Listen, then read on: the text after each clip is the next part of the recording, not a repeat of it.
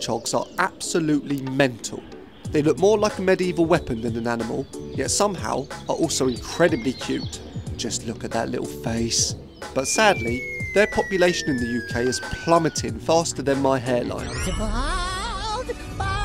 In this video, I'll explain why they're disappearing, what we can do to save them, and of course, attempted to track one down myself. Right, come on. Right. Right, come on then, buddy. Me and Finchy, you come over here, bud. I'm just setting up this camera because we are at your grandma and granddad's house, aren't we? Yeah. And we happen to know that there is a hedgehog that lives somewhere around here, doesn't he? I don't know where he is. Can you hold this here? Okay. Push on it. Like this. Yeah, hold it there, don't let it slip. So we're setting up this trail camera and we're going to see where... Hold it up, there we go. Yeah, you push it there. So we're setting up this camera and we're going to check it later and we're going to... We're going to check it later and we're going to... Will you hold it against the tree, you crazy man? Push! Push! There we go, don't move. I can do it now. Yeah, if you hold it there for a second and let me explain to the people what we're doing.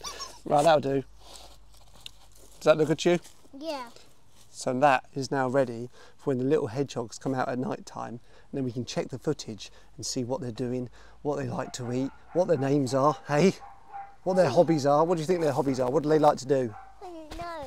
What do hedgehogs like to do, Finch? This. What? This. They look like that. Yes. He's got a point, to be fair. They kind of look like this.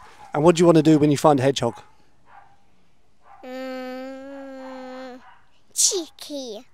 Cheeky. Hedgehog. Cheeky hedgehog. Right, you heard it from the man himself. All set up. Good boy. All set up.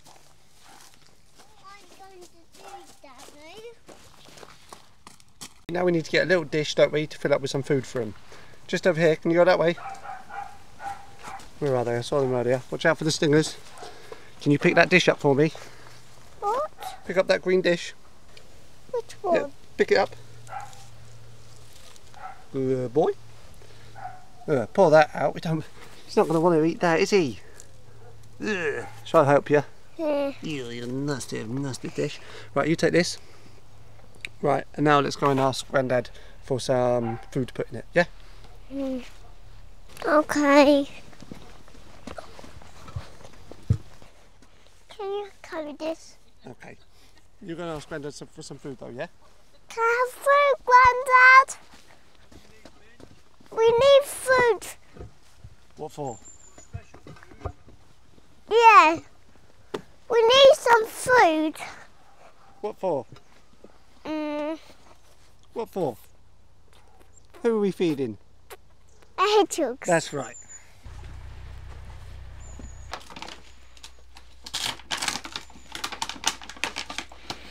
It's stinky. Shall I put some in the bowl? Yeah. It's a bit stinky. It smells a bit fishy, doesn't it? Hold it flat. Oh, that looks tasty. Is that enough for the hedgehog? Yeah. Should we take it to them? Yeah. Are you going to carry it? No, you do it. Okay. How many hedgehogs do you think we're going to see, Finch? 2. 2. All right, let's No, have not two. lots. Lots. Yeah. Cool. I think all of the hedgehogs will come to eat some food tonight. Maybe there might be lots to eat tonight. Let's hope so. I hope so. Do you think they might be hungry? Yeah. Tonight? They'll have a nice dinner then, won't they? Yeah. And we might wake up. Yes, they will. Yeah. And they might look at us. Can you hold it? Yeah. And Daddy will show you where to put it. Right, if you put it somewhere like there, Finch, Here? somewhere behind you, that might be a bit close. Just here. Good job. And then they won't come out until night time, but we'll be able to check and see if they turn up. A closer one. Nice. Before we see what me and Finch captured on the trail camera, let's find out what's been happening to these awesome little creatures. Back in the 1950s, there was an estimated 30 million hedgehogs in the UK, so I assume people were picking them off their feet like Legos in a kid's playroom. The most recent estimates, however, suggest that there are now fewer than 1 million, which means roughly 97% of them are gone, and there are 3 main reasons for this. Hedgehogs can be found moseying about in hedgerows, surprise surprise, gardens, meadows and woodland edges. Hedgerows to hedgehogs are like the M25 to Londoners, acting as highways for these critters to travel along safely while searching for food. Since the mid-20th century, Britain has lost an estimated half of its hedgerows, due to agricultural practices, road building and urban expansion. At the same time, in towns and suburbs, things like impenetrable fences and overly tidy gardens have created smaller and smaller pockets of suitable habitat for them. This can lead to hedgehogs being trapped in a small handful of gardens, unable to find a mate or sufficient food, leading to local extinctions. Since the 1950s, UK farming has shifted towards large-scale, intensive practices. This has created landscapes far less suitable for these lovely spiky balls to exist in. Small fields with mixed crops and natural edges have been replaced with large monocultures. This means fewer hedges and wild patches for hedgehogs to use. Also, far more insecticides are used nowadays, which have had a huge impact on the amount of prey available for tons of animals, including hedgehogs. Roads are one of the most direct causes of death for hedgehogs. Estimates suggest that between 100,000 and 300,000 are run over every year on Britain's roads, which is quite a horrifying figure, isn't it? Roadkill is particularly high where suburban areas meet countryside, where hedgehogs tend to move between their feeding and nesting areas. I'll share with you what can be done to tackle these issues soon, but for now, let's see what the trail camera picked up. The short answer is absolutely nothing, apart from Billy the cat having a sniff of the food and Finch and Aid coming to check whether anything had eaten any of the goodies the following morning. So I decided to reposition the camera elsewhere in the garden and try my luck again, and this time I failed as well. But I did manage to get a nice chicken montage, a brief shot of a beautiful fox, more Billy the cat, more Finch and Aid, and some nighttime footage of someone who looked well worth subscribing to. But then, on the next night, while the trail camera was set up in yet another new location, failing to get any footage there, I heard a small snuffly sound coming from the original spot and went to investigate.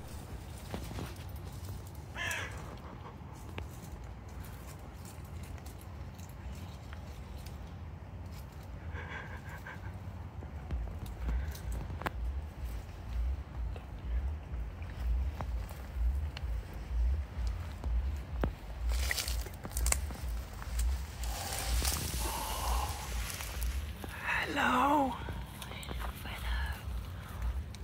Oh my god, it's the cutest thing in the world. That is so amazing. He hasn't even gone into a ball. Oh my god. He's so tiny. He's a really small one. I'm finding every animal in the UK, and this especially awesome find puts me on 189 out of 378 creatures found, which means I'm officially halfway. So how do we save these delightful creatures? So this is all it really takes to make your garden hedgehog friendly. A little hole like that in one of your fence panels, just so they can sneak in and out. And then in my parents' garden, they even have a little hedgehog home. If you're feeling really generous. I'm sure there's no one in it. But look, they even put a bit of moss in there, so they got a bit of comfort if they do wander in. They got a little hole down there for them to clamber in and out of. Not a bad setup really. The Hedgehog Street campaign encourages neighbours to do this to create linked wildlife corridors. Thousands of people have mapped their holes on the Big Hedgehog map, which I'll leave a link to in the video's description. Let me know in the comments whether you'll be popping a small hole under one of your fence panels and proudly adding yourself to the map. If you want to help hedgehogs out even more in your garden, creating things like log piles, compost heaps, leaf piles or wildflower patches will all be of great benefit to them too. The use of wildlife crossings and tunnels is slowly gaining some traction in the UK. This is something that I'd really love to see implemented more, as I'm sure we can all agree there is a lot of dead animals lining Britain's roads, and personally it bums me out to see it every time. We only have about 100 species of mammal in the UK, and 18 of those are bats, so it would be incredibly sad to lose any of the wonderful creatures on that list, especially one as unique and amazing as our hedgehogs. I do believe that we can turn the tide in favour of these little guys if we make the effort. And I really hope that those of you that have your own garden will consider doing what you can to save hedgehogs before it's too late. Thank you so much for giving this video a watch, and I'll see you in the next one.